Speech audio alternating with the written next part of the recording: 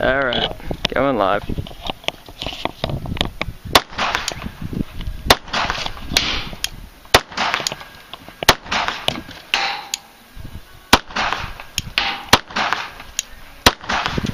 Hello, this is Mer171. Today I'm bringing you the next in my line of field strip videos, the Sig P232.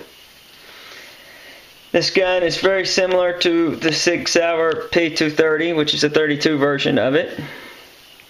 It's also very similar to a Walther PP and several other variants of the Walther PP. Note that unlike the Walther PP, it does not have the manual safety, and it does have the addition of a decocker. And the breakdown is not pulling down the trigger, but pulling down the slide release lever. Now the disassemble lever. Now, we have to verify that it is unloaded. I already have, but we always check more than we need to than less than we need to for the obvious reasons.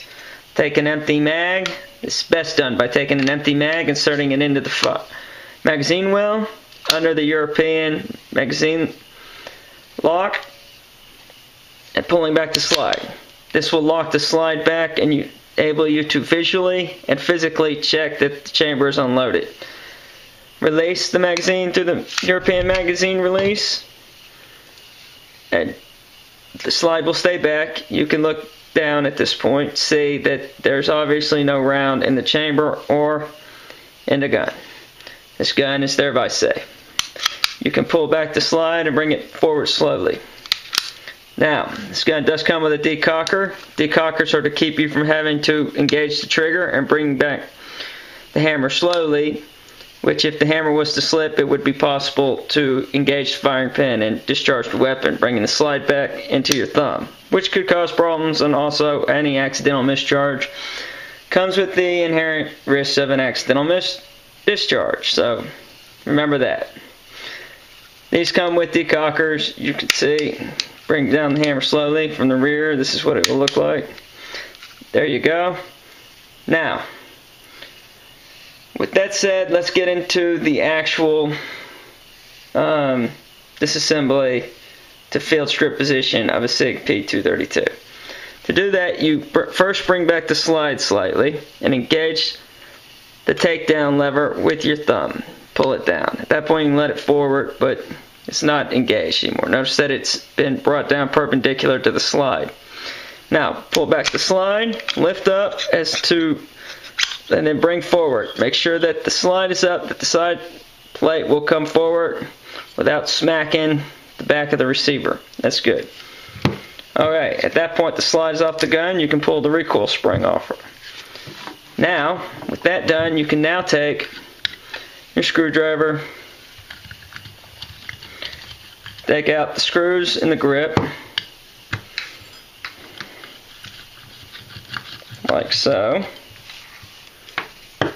and unwrap the grip from the rear. Now don't just sandwich it open. Just open it as little as you need to so that it will come off of the gun. There we go. Now that's actually the field strip position. There's a couple of things I'll point out. For example, here's the decocker in action on the strip side. If you push it down, it will work under this config without the grips on it. There you go. Now I just brought forward the hammer so that the mainspring doesn't have any pressure.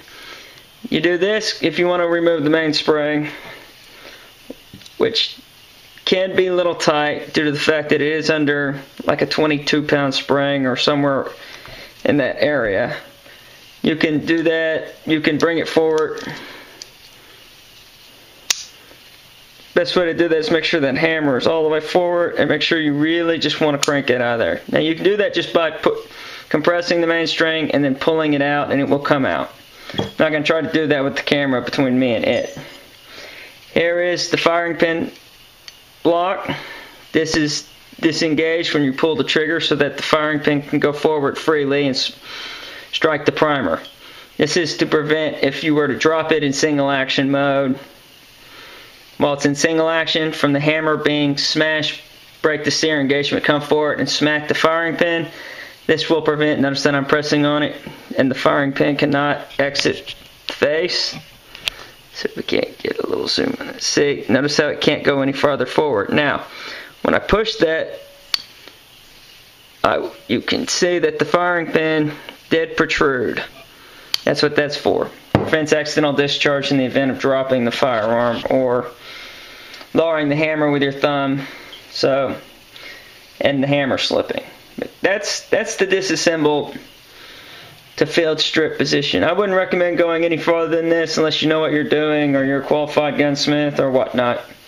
But that's it. That's the position. Alright, reassembly of the 6-hour P232. I like to start with the grips. To put the grips on, make sure that the cutout for the decocker and the grips goes under the decocker. Don't put it over, it'll jam things up. So put it under the decocker.